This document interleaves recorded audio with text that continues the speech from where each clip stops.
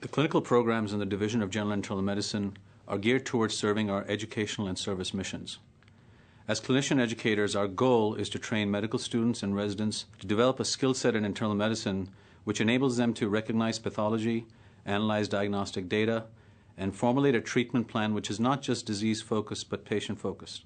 Our service mission incorporates our commitment to provide high-quality, comprehensive medical care to adult patients in a professional, safe, cost-effective, and expeditious manner. In caring for both inpatients and outpatients, we strive to meet the needs of the hospital and also actively participate in hospital initiatives to improve the delivery of health care. One of our strongest initiatives in the past decade has been the development of a robust inpatient general medical service, commonly referred to as the hospitalist service. This is a clinical model of care that is focused on the intricacies and complexities involved in the medical care of a hospitalized patient.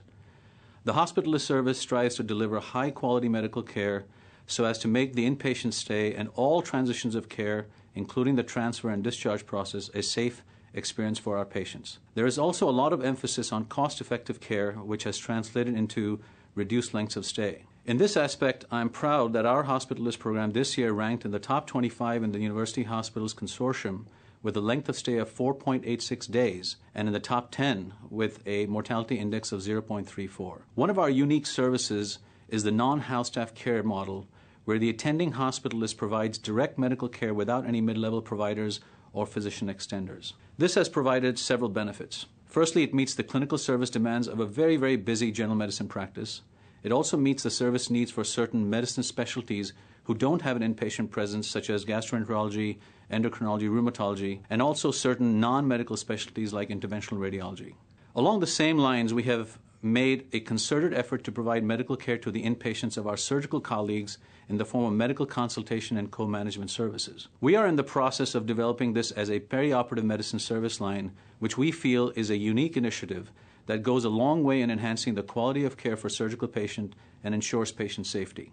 This exemplifies our core mission of providing a superior level of service to the hospital and its patients. The other important activity our faculty are involved in is in education.